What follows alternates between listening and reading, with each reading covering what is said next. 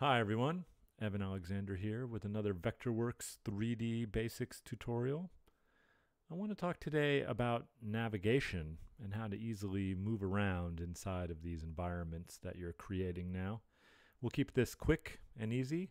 I have a really basic scene here, just a little bit of geometry from a bigger set from a few years ago. And let's go to top plan view. So for starters, if you have a full-size keyboard that has a number pad on the right-hand side, this is the easiest and quickest way to navigate around.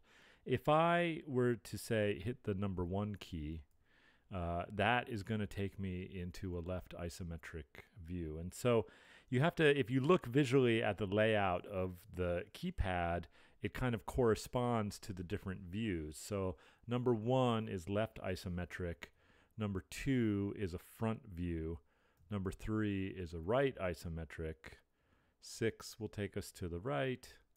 9, and so on and so on. And so you can work your way all the way around this object just by hitting these keypads. And then if you hit 0, it'll take you back to top plan view. 5 will take you back to top view, which is a little different than top plan. We'll talk about that later.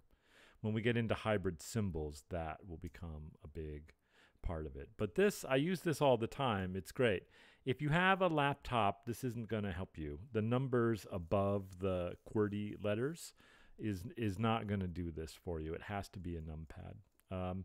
If you don't have one and you are on a laptop and you do a lot of 3D, you can buy external ones that are like a USB plug, and I highly recommend it.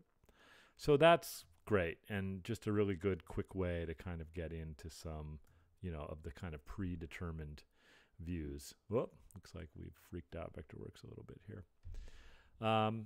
Okay, so that's the first part. But we're looking at wireframe, so before we do more navigation, let's just talk about how to kind of look at and interact with your model. I like to work mostly in OpenGL. It gives you kind of a solid surface. Feels kind of like SketchUp a little bit. So there's this little teapot menu up here, and if I click on this, it gives us all the different options for rendering, which is a whole other tutorial into itself. But if we were to try, say, Fast RenderWorks or Final Quality RenderWorks, you'd see that what happens is we get this kind of rendered view. It doesn't look great. And every time I move my view, it has to go through and kind of re-render and reprocess. This is taking about, 3 or 4 seconds for this model. But on more complicated models, this would take a lot longer. And so it's not really a great solution.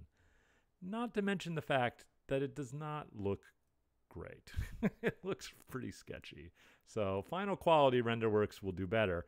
You can see it kind of building from the center out.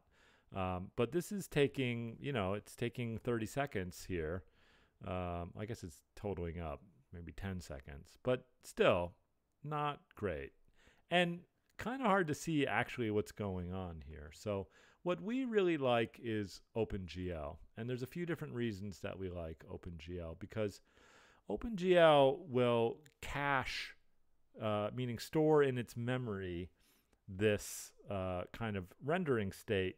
And so then as we kind of fly around and move around, it doesn't need to re-render every time. If you go back to wireframe, if you make some big changes, then it will have to update. So, so just be aware. So this is for building and working. This is my main go-to mode. But we can enhance this and we can make it a little better. So I'm going to click on this teapot again. And now that we have OpenGL set up, it's going to open up this OpenGL options for us. And this dialog box will pop up. So this is what comes up by default, I think. The detail is set to low. And so for this model, it doesn't really matter so much because it's a pretty boxy model. But if you had a lot of curves in your design, round platforms or columns, shapes like that, it's going to be pretty faceted. Low is going to not give you a lot of detail to keep things kind of speedy. So I like to take this up, and it all depends on the complexity of your model and it depends on the power of your machine. So play around with this a little bit. The big one that I like is draw edges. And so this right here is my basic kind of go-to for working. Now, once I've set that, this will always remain that way. So I can go back to top plan view. And by going back to top plan view, it automatically pops you back into wireframe every time. So you can see here we're back in wireframe. If I hit Command-Shift-G or Control-Shift-G on Windows, it's going to take me back to OpenGL. And you can see, because we haven't changed anything, it loads up really fast. Even on big complex models, this loads up pretty well. You might have to wait for that initial load, but then you're okay. To be able to see what you're doing in, without looking at wireframe, it's totally worth the load times. So, all right. So now we can kind of see the model.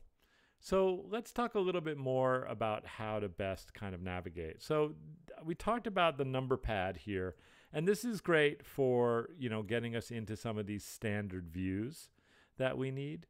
But what if you want to just fly around and kind of move around? So in that case, then I switch over to the flyover tool. The shortcut by default is Shift-C. On my workspace, I've set it up for F, flyover, because I use it all the time. And so there's a few different modes here. The first and default mode is just view center mode. So basically what it means is whatever you're looking at, it's going to use the center of your screen as kind of its pivot point. No matter where you click on the screen, it's always going to kind of rotate around basically the center of your screen. Let's go to OpenGL so you can see. So all I'm doing is I'm right-clicking and I'm holding the mouse button down and I'm just dragging my mouse, and then I let go again and I will pick it up again. So that's good. This is great. The mode that I use the most is the second one called Interactive Origin mode. And it takes a little bit to get used to this, but it's really worth understanding and using this mode. With this mode, you click once to basically tell Vectorworks where to rotate around, and then you click, hold, and drag to kind of move around. So let's see if we can see it. So if I were to say click right here on this platform, you can see I get this little black kind of gimbal here. So now when I move, no matter where I click, this is going to be the rotation point of our model. And so this is great because it really lets you kind of dial in how to move around the space depending on what you're trying to look at. So if we're trying to, say work on this doorknob, I'm going to click right there, and now my rotation is going to come around that. If I was working on this light switch, I could click here, and now this has kind of become the center of my rotation. I can always hit the space bar to go to pan tool and just drop it again. And I'm zooming in and out with the scroll wheel on my mouse. So now I'll click up here, and now my rotation is happening from the top. So this is what I use the most. You just have to get used to and remember to kind of click and then hold and drag the mouse to move around. This other mode here is object center mode. So basically, if you have an object selected, and so I've selected this picture on the wall. Now, whatever is selected, you can see the gimbal has moved here. That will become the kind of center point of my world. So if I switch back to direct select, this time we're going to select the light switch, and we switch over, and now you can see this has moved around. So it doesn't really matter what you use. You should play around with this and just kind of get comfortable with it, okay? Now, and that's really it. That is kind of the basics of how I navigate almost any scene. We are still, as you can see here, in orthogonal as our projection mode, and that can be confusing when you start actually building stuff because you're not really looking at stuff in perspective. You can see that all the verticals are still truly vertical, right? It is an orthogonal view. Like if you're in an actual right isometric view here, you can see that, like you would expect, everything is kind of straight and plumb. But even as you kind of move around, you can see the perspective starts to get really weird. So at that point, then I would switch over to perspective. There's narrow and wide perspective. I just stay away from them. I use normal perspective. And you can see that now we get what you kind of expect, you know, more like what your eyes would see or what a camera would pick up, where, you know, things start to kind of taper and the perspective works more like the real world. So this is great. I do like this. The problem with being in normal perspective mode is that, let's say now you're flying around and you think, oh, okay, now I need to fix something on this door, so I want to go to front view. So now when I switch to front view, I'm actually in a perspective front view, not an orthogonal front view. Here, we'll switch and you can see the difference, right? This is front view, like we're drafting or we're modeling. Normal perspective is more, you know, if we go to plan view here, and we switch to normal perspective, you can see, you know, you wouldn't want to work on your ground plan like this, right? Because it's really confusing. But when we go back to orthogonal, right, now we're back in kind of drafting mode here. So I tend to switch between normal perspective and orthogonal more as a way of kind of seeing what it is that I'm working on as I'm, you know, flying around in the world. So, it depends also, just be aware, like I'm in this, what do they call this, interactive origin mode, and I'm clicking. That little gimbal that shows up for the rotation point, it's, I don't know why, but here it's tiny. If we zoom in, you can see that, that here it is, right here. So don't be alarmed. I don't know why it does that. Maybe video card stuff. But that's really it. There are other tools built into the tool set, the walkthrough tool, translate view, rotate view.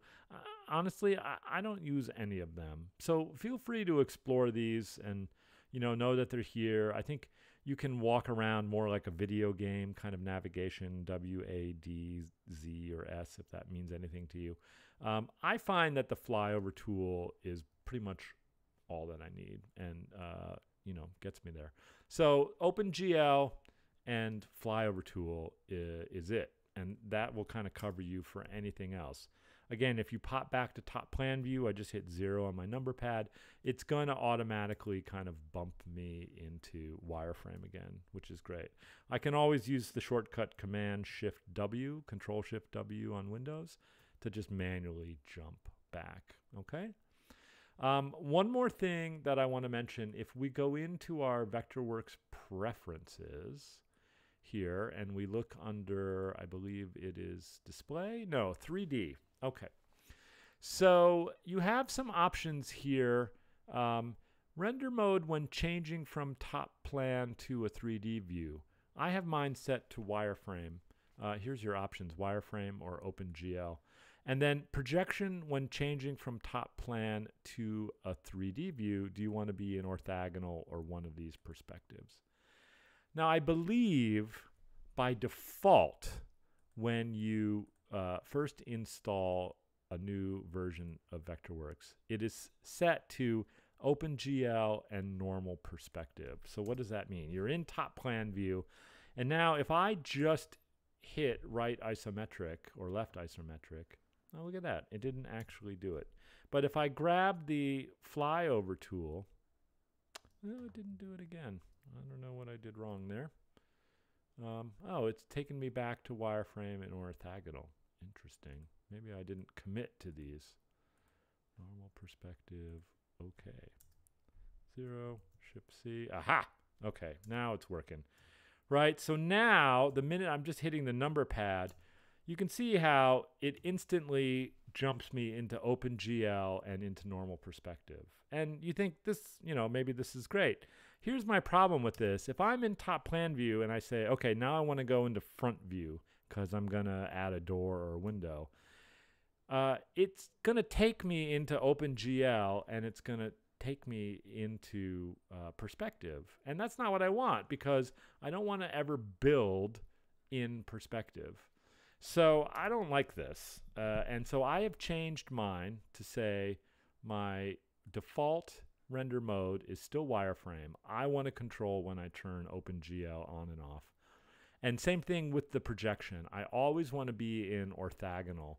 You know, maybe if you're done building and you're just navigating, or you're, I don't know, flying your art director around, or you're, you know, setting up shots for Renderworks, maybe you'd want to be in this other mode. But as I'm building stuff, I want to be able to get to these orthogonal views and say, hey, I want to control when this is on and off. So just be aware in your preferences under 3D, you have to figure out where you want to set these that makes the most sense for you. There is no right or wrong. It's really just personal preference. So that's it. Happy navigating. Good luck. And hopefully we'll see you in the next video. Thanks. Bye.